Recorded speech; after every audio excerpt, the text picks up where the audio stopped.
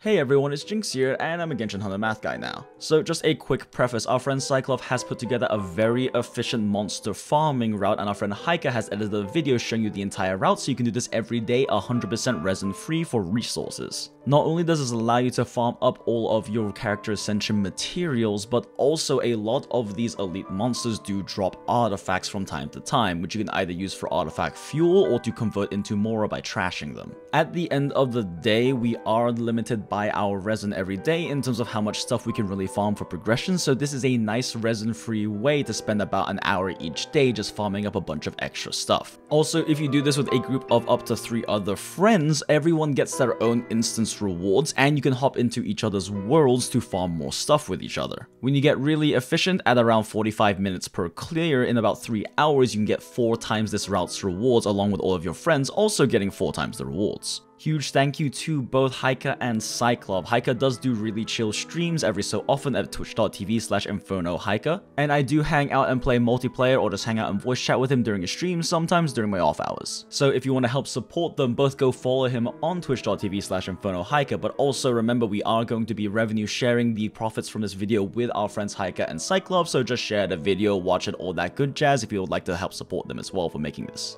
We would really appreciate it because Heika kinda got scuffed on his account and got 12 shunglings. The boy needs more balls. Alright, that's all I got for the intro. Enjoy the video, guys. Bye. Hello everyone, my name is Heika, and welcome back to another Genshin video. And today I will be showing you guys a farming route to help bolster your supplies for upcoming banner characters. Our good friend Cyklov has been hard at work accumulating various resources from his 4chan and on account to browsing multiple Chinese forums in order to create a very extensive solo farm. Now this route in particular is doable in both solo and multiplayer, and do keep in mind that this route can take in excess of 45 minutes to an hour and a half depending on how fast you can clear out enemies. Or, in our case, bringing the proper elements to break Fatui shields. Wait, why didn't we focus the guy with the fire shield? I don't know, because we don't look at him. 4 life choices. Alright, we don't have water. Alright, this is gonna be a long fight then. Anyways, let's begin the route at the northeast teleporter at Jueyun Karst. From here, we drop southeast into the ruins where we will find 2 ruin guards.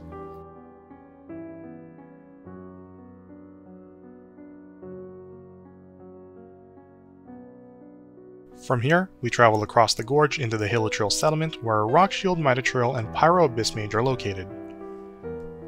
Follow the road down to find 2 wreckages as well as a wooden barrel to where you can investigate for further materials. Pass through the small gap between the rocks and then travel across the water to encounter 2 Mitatrails. Afterwards, follow the stream west towards the waterfall where you will encounter an Ice Abyss Mage along with ranged Hilichurls along the wooden catwalks.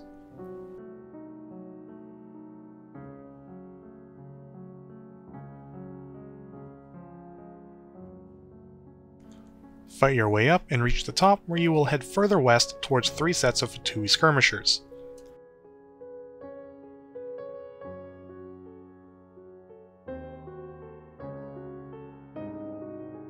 Head south towards the edge of the cliff where you will see a Cryo Abyss Mage. And then from here, fly northwest across the valley towards the Abyss Mage vibing by the tree. Head northwest and drop down to find a ruin guard resting by a broken pillar.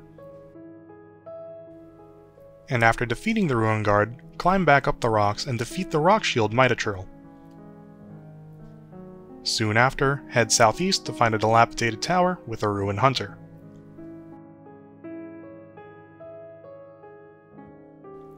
Once the ruin hunter has been defeated, make your way southwest where you drop down a small height to encounter another Cryo Abyss Mage. Keep heading northwest and glide into the Hilichurl camp where a Pyro Abyss Mage can be found vibing with other small Hilichurls. Once that camp has been cleaned out, head southeast along the pond where you will find a separated group of Fatui skirmishers patrolling the ruins path.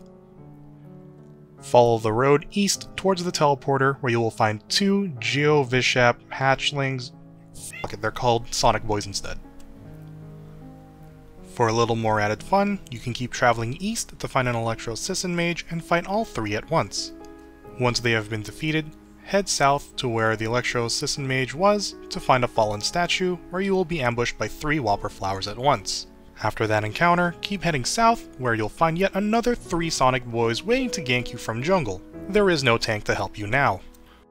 Once that's all over, cut through the small valley and head southwest where you'll find a small house on the map. Drop down to fight even more Fatui skirmishers, then head up north the road where you will encounter a Fatui agent at the entrance of the ruins.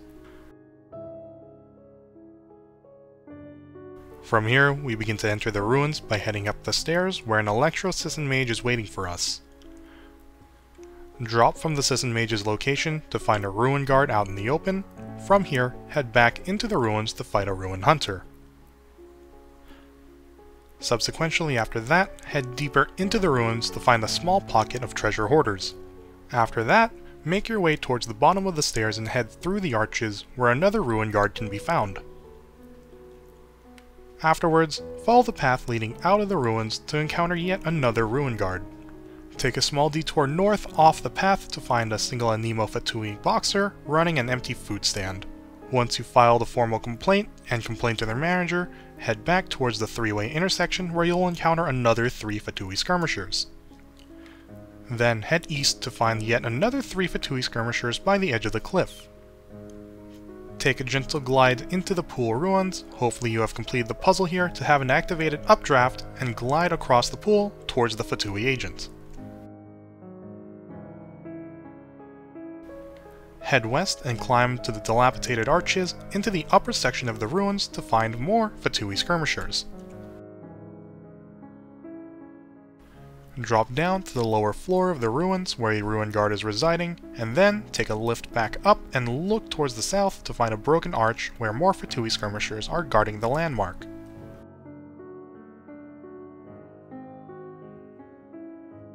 Travel south across the water and up the beaten path to find a group of treasure hoarders.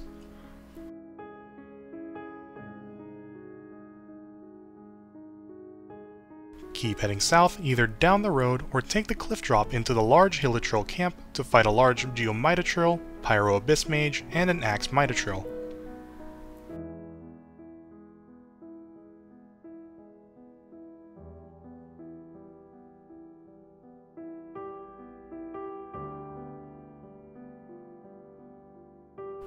Aw shit!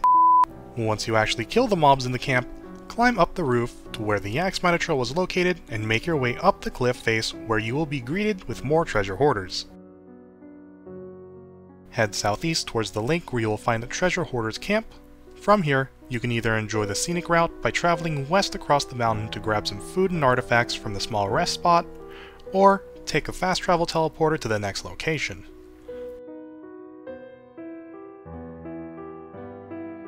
Continue heading west until you spot a small group of treasure hoarders, then climb up the rock face to fight a Ruin Hunter. Shortly afterwards, head northwest towards the ruins opening via a nice and comfy glide across the son of a.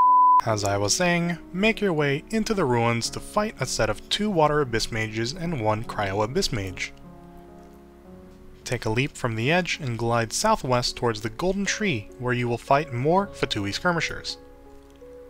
From here, follow the steps up into the ruins to find a Mitotril, and then from this location, turn around and climb up the ruined pillar and proceed to the upper levels of the ruins. From here, you will find a Pyro Abyss Mage, then do some casual parkour up the cliffs to eventually enter the mining site. From here, you can fight an Abyss Mage as well as multiple Mitotrils until you reach the road at the southern part of the mining site.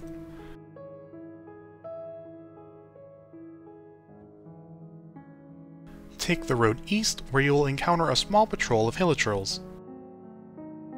Keep following the road to where you will eventually find a Mitotril guarding the end of the bridge. After that, head inside the cave to where you will fight a Fatui Pyro agent.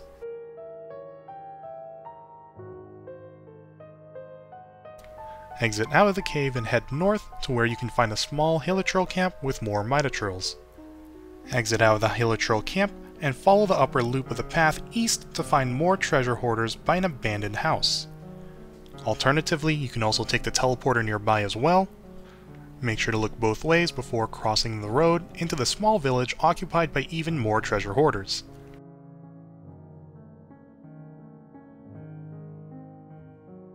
From here, head directly east where on occasion you can activate a ley line for another chance of loot from a ruin hunter.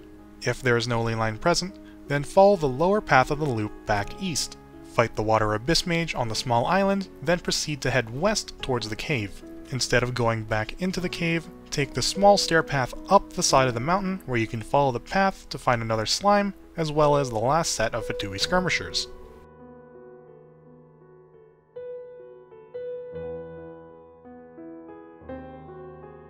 For the last stretch of the route, glide down the entrance of Qingxu Pass to fight more treasure hoarders. Make your way east into the ruins and travel upwards to find a Mitochurl and Hilichurls to clean up.